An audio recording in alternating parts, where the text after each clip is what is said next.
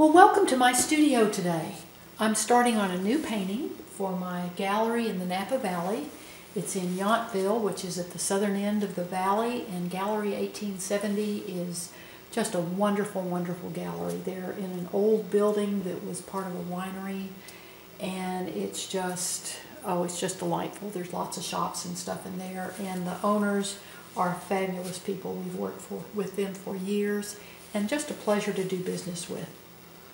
This painting, I showed you, it's sketched up on my canvas. It's a 16-inch by 16-inch. It's done on a gallery wrap canvas, and the image will go around the sides of the canvas. I began painting with the sky. This is a mixture of white plus cobalt blue, and I go ahead and paint from the top of the canvas and around the sides. I start with my cobalt blue plus white at the very top of the canvas. It's a little bit darker. Then I've got another mixture of blue, which is, just make sure that's good and covered up there.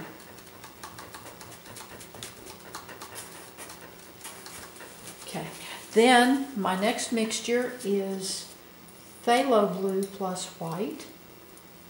This is a little bit lighter. The sky, as it goes overhead, the dome of the sky gets darker.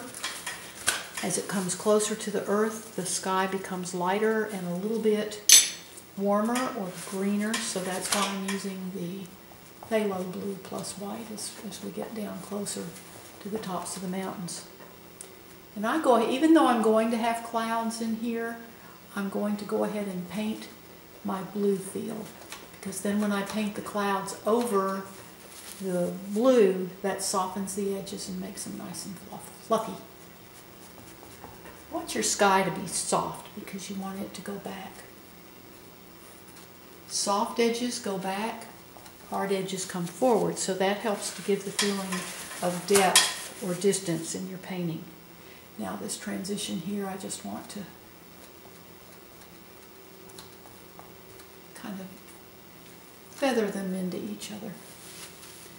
Now the sun is coming in from the upper right, so the clouds will be lit on the right sides of the clouds. There's a little gunk in that, just a little chunk of paint there I want to get up. Sometimes your paint in the tubes will even have the whites sometimes have little chunks in them, and you have to just pick those out of the paint. So I start with my cloud color. This is the shadow, and this is my mud plus white, and the mud is a mixture with 2 parts ultramarine blue, and somebody asked me, is your ultramarine blue French ultramarine blue? And yes, it is. And it's 2 parts of the ultramarine blue and 1 part of alizarin crimson, and that makes a nice soft purple. Then this is that mixture plus a little more white plus some alizarin crimson in there. Just gives a little pink touch to those clouds. And some more of that shadow there. Come around the side just a little bit there, and a little color there.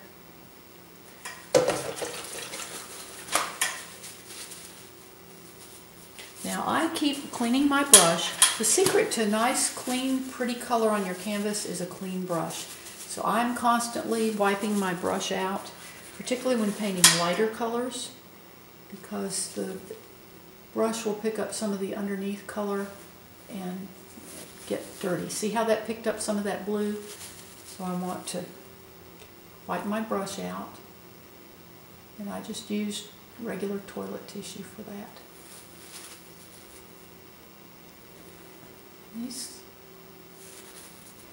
This is made just very, very soft.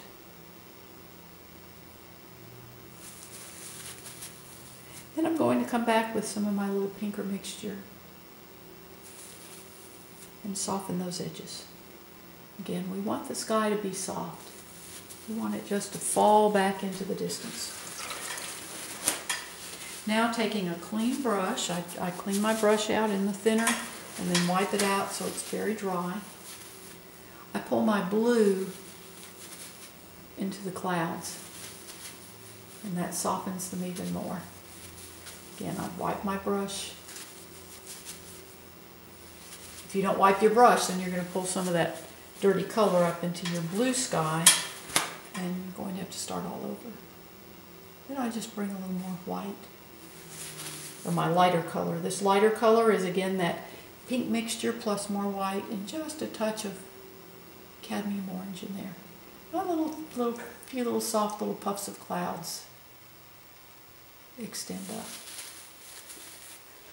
into the blue of the sky. You kind of just work back and forth.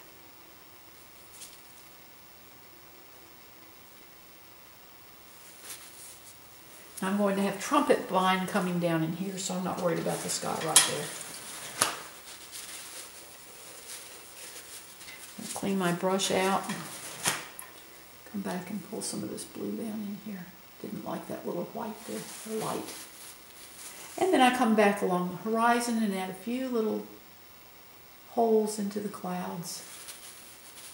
Again, that adds to the airiness in the sky. And a little bit over here. Yeah, I don't like that, so I can just come back with my dark. And there we go. I want this dark so that the light hitting the trumpet vine, really those trumpet vine, that orange, bright orange, will just glow against that little darker. And I am going to take a little bit of my cobalt blue and just come over a little bit further where that trumpet vine's going to go. So there's our sky. Now I paint forward. In other words, I begin with the most distant part of the painting, which is the sky, and then I work forward. Now I'll begin working on the mountains. And this is a mixture of my ultramarine blue plus a little mud plus some white.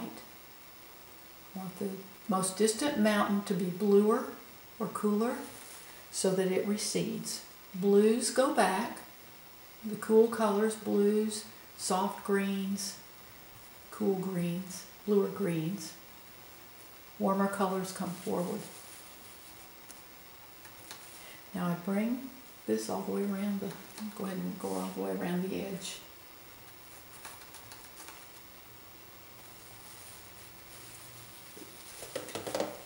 Now with a little smaller brush, I'm going to come back in, and I want to bring my clouds down here. This mountain's going to go behind the other one. So I'm just going to bring my clouds down a little bit. Oops, too much paint there. Again, I want those clouds to remain very soft. Now I come back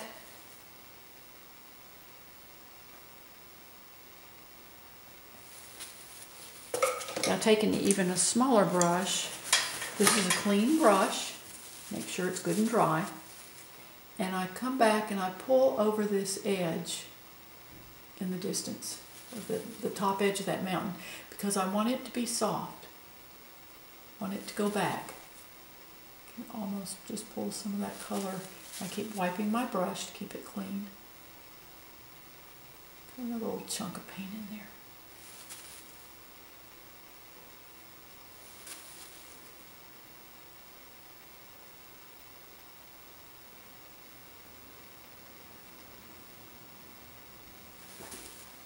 And I go around the side.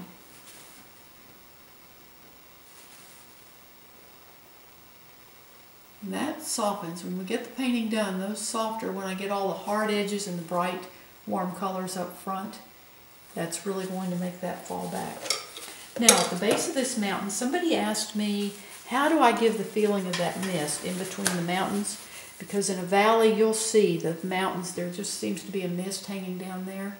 I'm just taking some of that cobalt blue color and I'm just painting over that wet paint down in the lower edge of this far mountain. And that's going to fall in between those mountain ridges. In fact, I can just go ahead.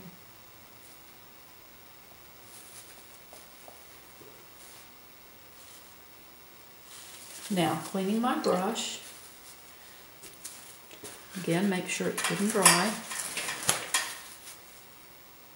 Just come back and soften that a little bit. You don't want it totally blended in because you do want that feeling of mist, but I do want to soften it just a little bit. So you can feel there's a definite color difference there. Now, this closer ridge is a little bit warmer, so I've mixed a little bit of phthalo blue plus a little cadmium orange into my mud mixture of the back mountain. And we'll start making this. And I have some variation in this mountain because it's closer so that you'll see some of the variations of the dips and all within the mountain. But even this mountain's going to be lighter at the base because that mist comes up through the valley.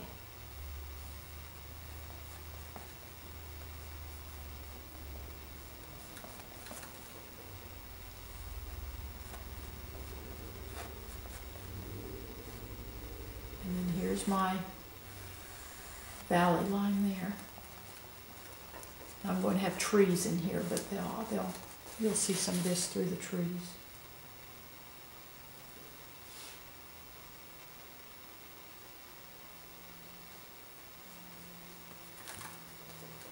Make that edge around there. And I'm even going to paint some of the color from that back mountain and put into this one.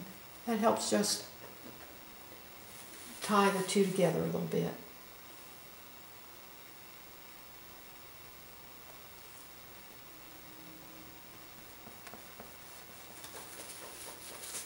Now we want to bring that mist up, and I'm going to use some of that little pinkish cloud color from the sky, and I just work this in to my base of this mountain.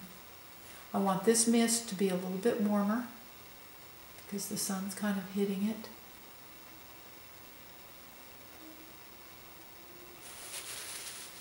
And you can see how that just gives the feeling of that mist. And it's working wet into wet.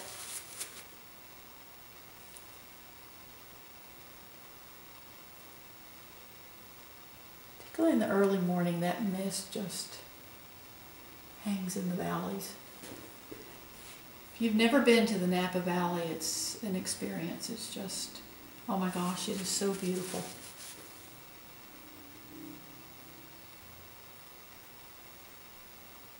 So that's how I paint the sky and that mist in between the mountains that just hovers in between the mountains.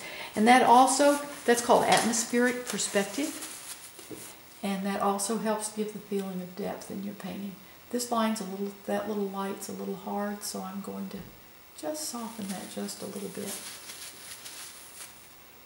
Do a little bit more, just right in here. Want a little variation in these hills. Don't want a lot of detail, but want a little bit because it's coming forward. And I'm going to go ahead and soften also that top of that mountain just a tiny bit.